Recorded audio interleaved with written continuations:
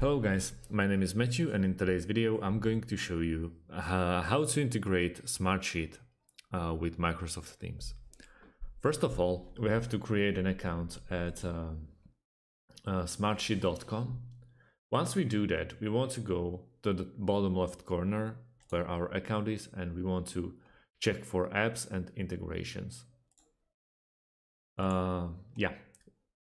Once this pop-up window show up, we want to go to apps and into the solution center.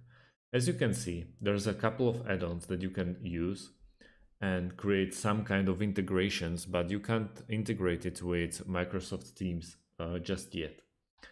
If we want to do that, we want to go to Zapier.com. We also need to create an account here, and once we do that, we want to go to the top left corner and we want to make a zap.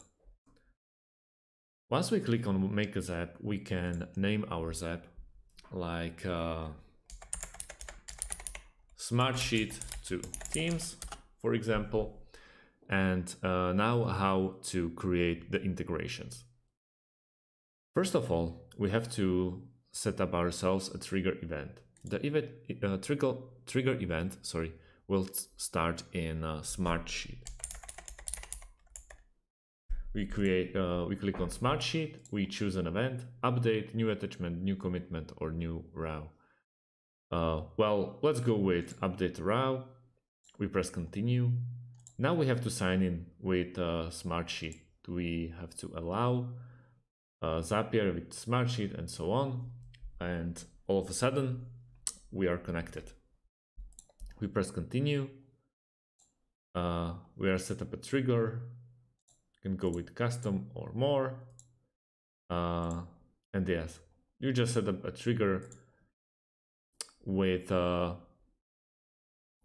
folder you already created, or you personalize your theme or anything you like. Select the sheet to monitor for update rows. Once we do that, we want to go to second action, and the second action actually performs after it will be affected by the update row in Smartsheet. So we need to go with Microsoft Teams. We choose Microsoft Teams. We also have to create an event. So when update row happens, it will affect Microsoft Teams and it will create a channel, for example. We press continue and we just now have to sign in to Microsoft Teams. That's about it. Thanks for watching and see you in the next video.